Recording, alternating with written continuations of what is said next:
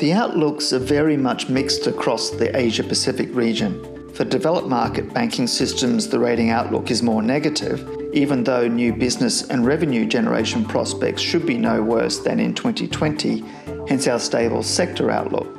On the other hand, for emerging markets, Fitch's rating outlook is mainly stable, India being a notable exception, and this should be aided by stable to improving prospects for new business and revenue generation, particularly from loan growth.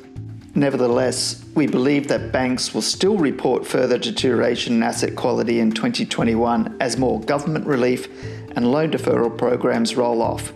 Timing won't be even, just like the economic recoveries, as various initiatives which until now have largely benefited bank financial profiles were staggered and will remain in effect for varying lengths of time.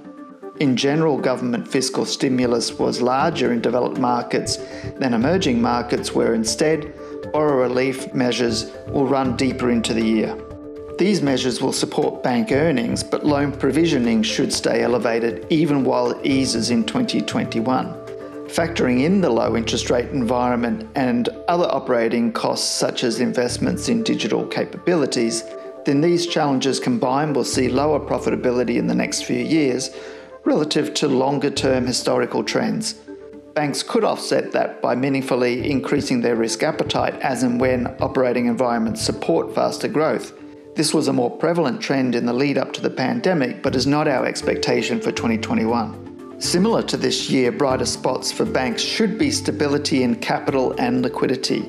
That said, there are exceptions, particularly in emerging markets like India, Vietnam and China, where capital pressures will be more prominent.